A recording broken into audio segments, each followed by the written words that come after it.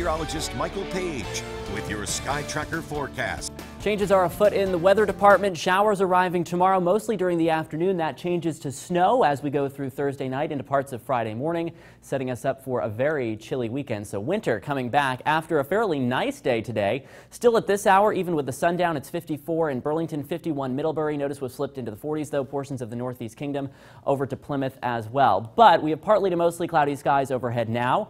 That will take us right through the nighttime hour, so temperatures won't fall all that much.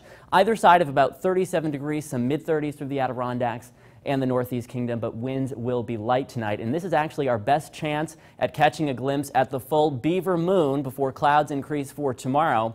Getting its name because this is historically the time of year when beaver traps were set, so you could stock up on furs for the upcoming cold season. That's something to check out tonight. As for tomorrow, though, again, clouds will be increasing, showers moving up from south to north, especially during the afternoon, with highs mostly on either side of 50 degrees, but we'll find some 40s from Montreal through the St. Lawrence River Valley, the Northeast Kingdom, and the Upper Valley, too, where those rain showers arrive just a little bit sooner. And this is the system that's going to be bringing those rain showers to us. It's coming through the upper Midwest right now, kind of diving towards the coastline. We saw this last week, too.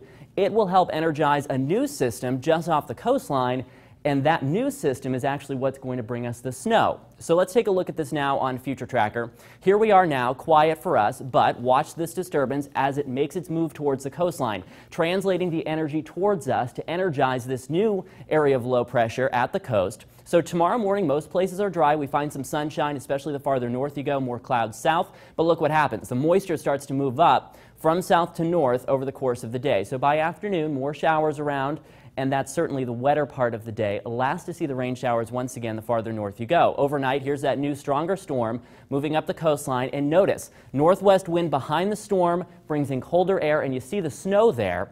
And this will take us right into Friday morning. So you see the snow showers, especially still in the high terrain, the Northeast Kingdom and New Hampshire. So Friday morning probably will feature some snow on your morning drive, especially with some elevation.